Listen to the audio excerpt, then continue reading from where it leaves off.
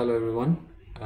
In this video, we're going to talk about setting up your first code and then publishing it to orchestrator.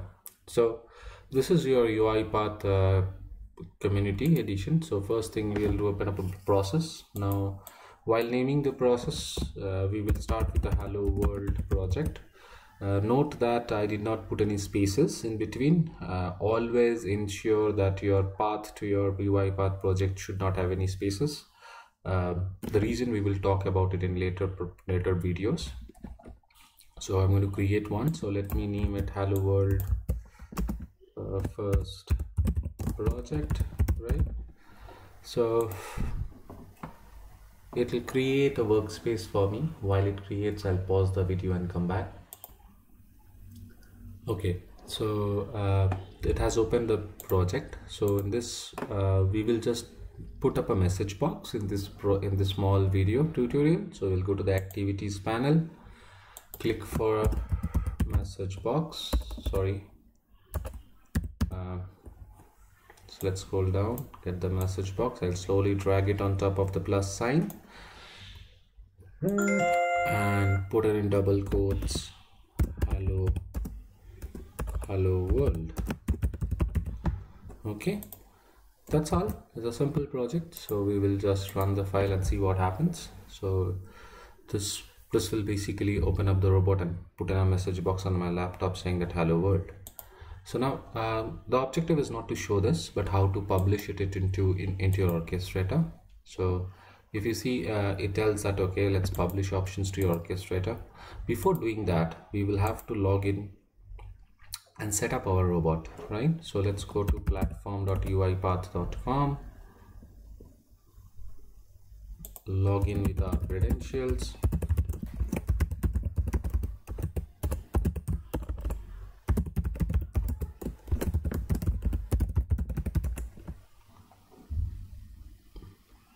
Right, and then you go click on this orchestrator services. So once you click on that, you will be taken to your orchestrator. And we did show you before on the first part where we installed UiPath Studio. So over here I need to connect my machine to this, right? So so this is my laptop which I want to connect to UiPath. So let's click on plus sign and click on standard machine. So here before opening it up, certain information that you would need. So open up command prompt and type who am I, right? And the next command that you will write is host name. We'll keep this into as it is and then come back over here. So over here it says name, and it's a mandatory field. It says it should be the same as that what your workstation that robot is running on. So this is basically the host name. So let's click on this, right? Laptop Sayabaso is the host name of the machine, and then put it over here and then click on provision, right? So that means that it has created an entry for my laptop. Now if you see over here, you click on edit, click on the three dots and click on edit. You will find something called as machine key.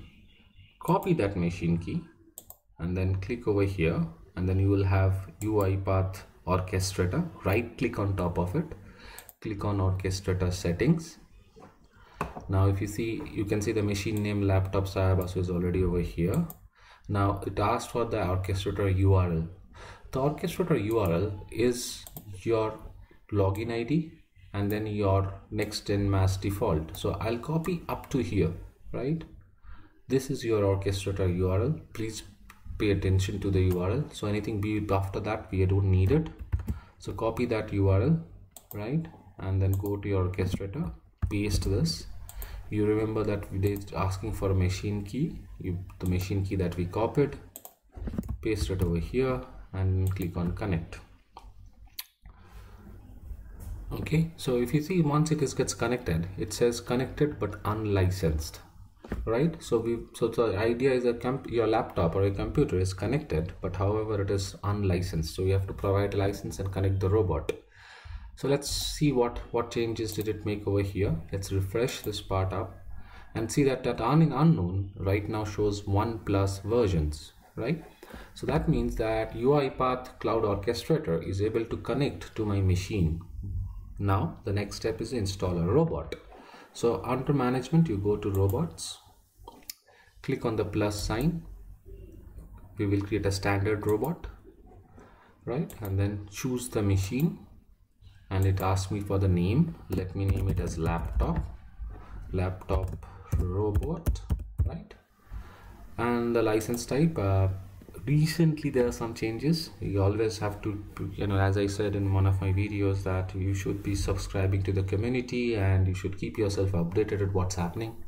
Recently in the community version, they only allow us to have unattended robots. So let's click on unattended robots.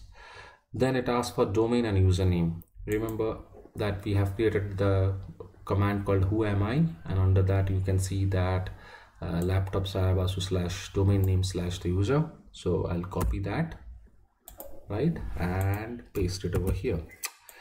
Then it will ask for the machine password. That means your local laptop, the user ID or the password that you use to log into this machine. Provide that password. So I'm going to provide that password, right, the password to this laptop, right, and then create, right.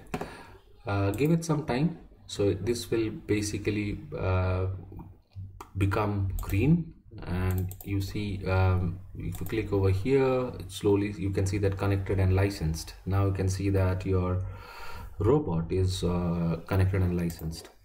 It will take some time for the same to be reflected. However, it will not reflect unless until you create environments. Okay, so UiPath needs to know what kind of environment that you are provisioning it. So click on add. So we are going to use a development environment. So let's make a development environment, create, right. This is one of the key steps that many miss. So make sure that you do this. So you have to create an environment and update. So I create an update. So what I did was basically created a development environment and added that robot into that environment. For production, you can create another environment and add that robot. So now you see, when you come back to the robots, you can see that the laptop robot is now unattended, and you can see the green icon, which means that it is available. So we are now, the cloud orchestrator is able to connect to my machine and talk to my robot. But there is nothing that thing in provision into the studio or into the orchestrator that will run, right? So let's go back to our UiPath Studio and click on publish, right? The first step that we were trying to do. So click on publish, and the package name, it will create a package and say upload it. So the package name is hello world. Keep everything default. We will discuss them in detail in my later videos. And then click on publish. So that package has been published successfully. So now let's go back to the orchestrator. Scroll up, right, and you can see processes, right. So over here, the next step is to add that process. Although it has been pushed into the orchestrator, it is still not active. So click on the plus sign, click on the drop down, and you can see that your package is delivered. So click on hello world, and you have the process up and running. So over here you have to see the process and the version of the process. Why, when we were publishing it, you did see the version name. We will discuss them in detail in later videos, but for the time being, it is just for setup of UiPath, right? Now the next is let's go to create a job. So create a job. So click on start, and then hello world development. Select the robot that you want to run, and then start. Once you started, this will the orchestrator will basically trigger the local version of the code and show me hello world in my system. So let's wait. So you see in my window, you can see now hello world has been provisioned.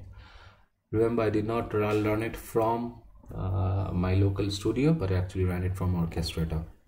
Let's try to do it once more. So click on start, hello world development, click on robot, click on start, right? So you see that hello world text has come. That means my orchestrator is running fine.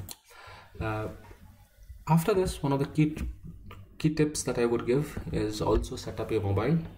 and download a software and and you should be able to an app basically which will help you to manage it using mobile app.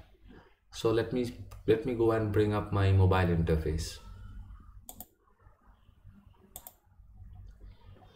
So in the meantime, what I did was I brought up my mobile interface onto the screen. So what we're going to do is download an app. Let's go to the App Store.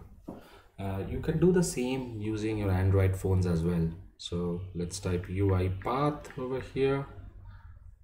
Okay. So you will find UiPath Orchestrator. Click over here and it will download UiPath Orchestrator on your phone. Right. So while it gets downloaded, I'll pause the video and come back once it's installed. So now on my screen you can see an icon called as UiPath on the bottom right corner. So let me click on that. It asks for share analytics, so I allowed it. So now there are two options out over here called as the UiPath Cloud Platform and on-premise. For us, for this course, we will use UiPath Cloud Platform. So it takes me to the UiPath account. So over here we will enter the credentials. So again you can see the UiPath login. So use your credentials. So let me click over here.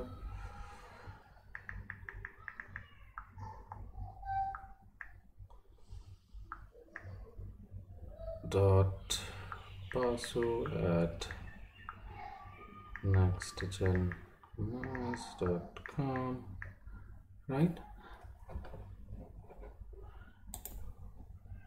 So once you enter your login ID and password, so you will get to see a window like this. It will say unattended jobs. So it says that you can run jobs and create and edit triggers from modern folders. So click on OK. So this is your mobile app which talks about what jobs that we have been run and what are the status. So let's go and trigger the job from our mobile, right? So let's go and click on the jobs, click on the small arrow, select the process, and then select the robot, right? And then start the job. So once we start it, it shows me an alert and it says okay, yes. So I provide my smart ID and then the job is created and bingo. So here you can see that the message hello world appears. So that's all I have. So this completes the initial setup of your UiPath. Have a nice one and thanks for listening.